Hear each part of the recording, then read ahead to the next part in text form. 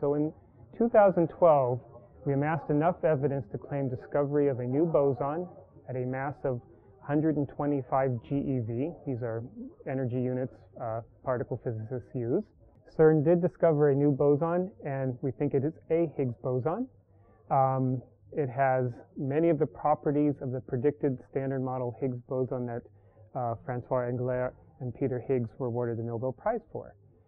But we've only measured its properties to a certain precision in the data, and so this means that there could be theories beyond our minimal model of particle physics known as the standard model.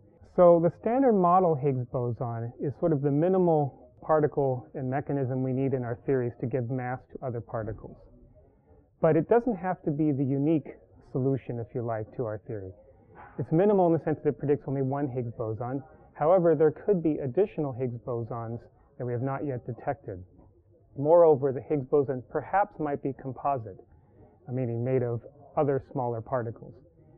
Theories that go beyond our standard model, which help to answer other questions we have about the universe and particle physics, include supersymmetry, which would require several new Higgs bosons, one of which may be what we discovered, and technicolor, which looks at a new force that binds new particles, one of which might be the Higgs boson we've seen. So we're pretty sure we've seen it, or definitely we've seen a Higgs boson.